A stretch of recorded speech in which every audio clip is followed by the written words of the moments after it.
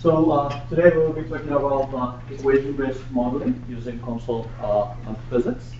On Monday, what you have seen was a general introduction and using the built-in physics-based interfaces to solve different physical problems. But sometimes the models you want to solve might not be already built in into the software, but you might have your ordinary differential equation or partial differential equation that models that process. And so what we'll be talking about today is how to enter those equations and how to pick the appropriate interface and how to couple different PDEs together if you have a coupled PDE system. My name is Temesgen. You can call me Temi. I work in COMSOL as an application engineer. Primarily, I focus on structural mechanics and equation-based modeling. So today we will be mostly talking about equation-based modeling. Now, COMSOL under the hood is really a system for solving partial differential equations numerically. This can be linear equations, nonlinear equations, scalars, systems. But the idea is if we build the infrastructure to solve an arbitrary system of PDEs or ODEs and algebraic equations, then we would be able to handle a lot of problems that are encountered in science and engineering.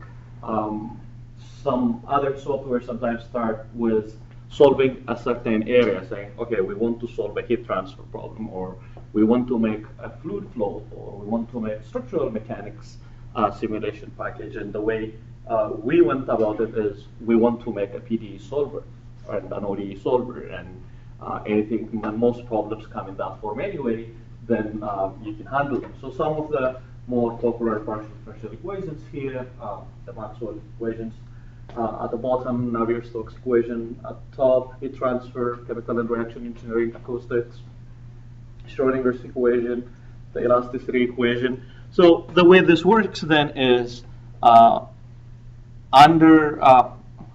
top of this PDEs, we build physics-based interfaces for structural mechanics, for electrical, chemical, thermal, fluid, and whenever you are designing any device or analyzing most realistic problems, there is going to be more than one of this involved. If you are doing fluid structure interaction, you would need to couple structural mechanics with fluid flow. This happens often, for example, if you are doing biomechanics and you want to analyze flow in blood vessels, but then also analyze stress in the arteries, and couple that, then you would need to do fluid structure interaction.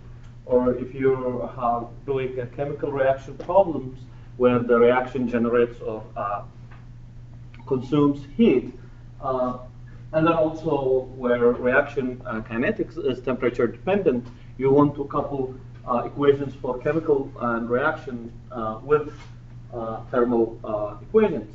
So there can be more than one of this that are combined, and a lot of this commonly understood multiphysics couplings are already built into COMSOL. And a lot of the problems that you might be interested in solving are already built in. I hope Monday you did the microresistor beam example. This is what Mia did. Heat transfer, electrical, and I think structural mechanics. And the couplings you needed there were already built in, so you just needed to click and add them, and COMSOL would add the necessary equation. But when you are doing research, when you are doing development, often the equations you are interested in solving may not be part of what is built in. Or maybe part of it is built in, but there is a missing part.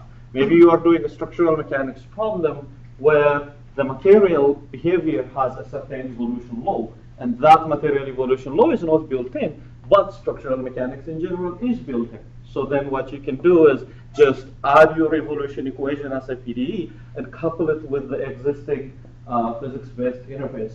That is how most of our users do work when they use equation-based modeling. It's rare that people would do everything from scratch using equation-based modeling, obviously you don't want to reinvent the wheel. Part of it is already there, and the parts that's missing you can add using user-defined equations.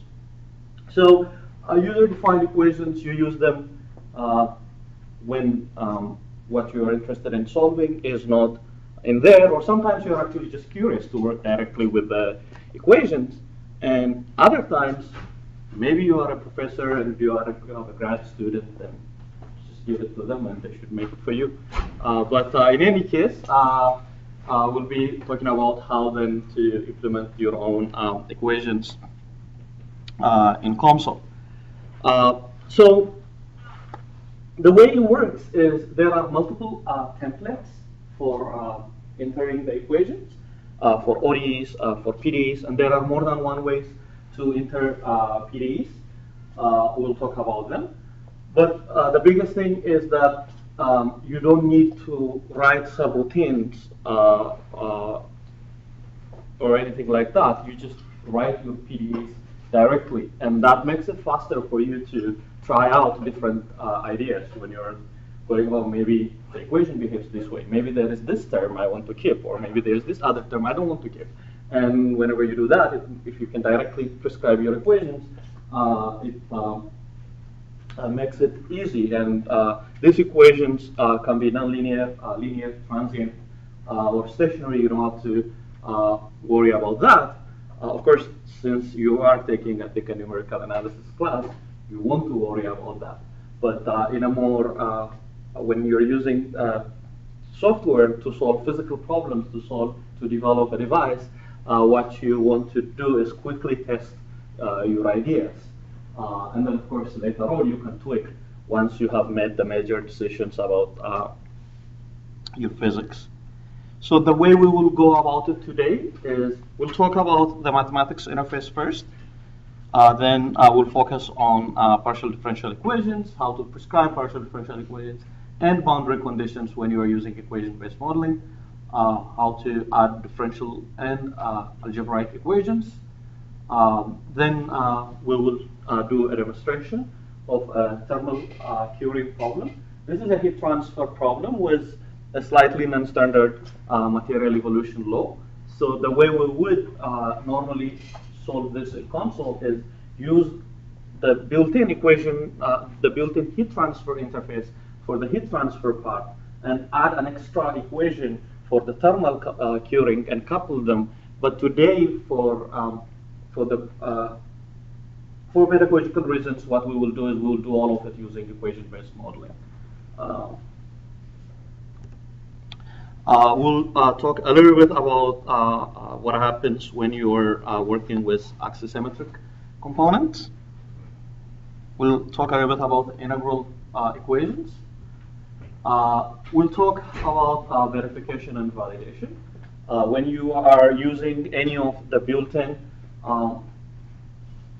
physics-based interfaces such as heat transfer or structural mechanics or microfluidics or pipe flow, in console, and this is true about other packages as well. They would have done verification of the fact that they have implemented the right equation and whether it fits, whether it works correctly by comparing it with either analytical solutions or experimental data.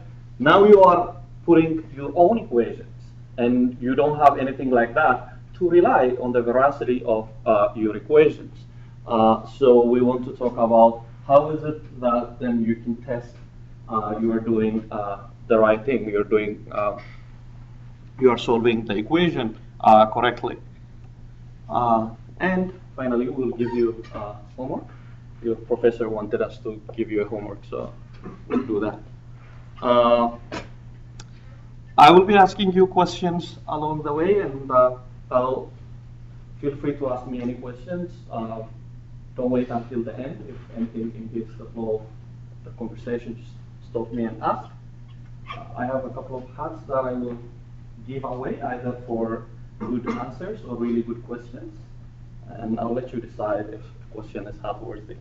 But, yep. Any questions so far?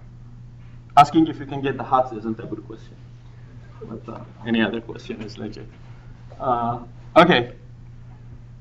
So let's start with how console deals with this. When you have seen this Monday, when you start a new problem, you have to select the physics after you have specified your spatial dimension, whether it's 3D, 2D, 1D, or 2D or 1D axisymmetric. You select the physics, and here you see the AC/DC. Those are different interfaces for electrical and magnetics, electromagnetics in general, or the fluid flow, heat transfer, semiconductor, structural mechanics. And at the end, there is this node, mathematics. And that is where you go when you want to add your own equations rather than using the built-in interfaces.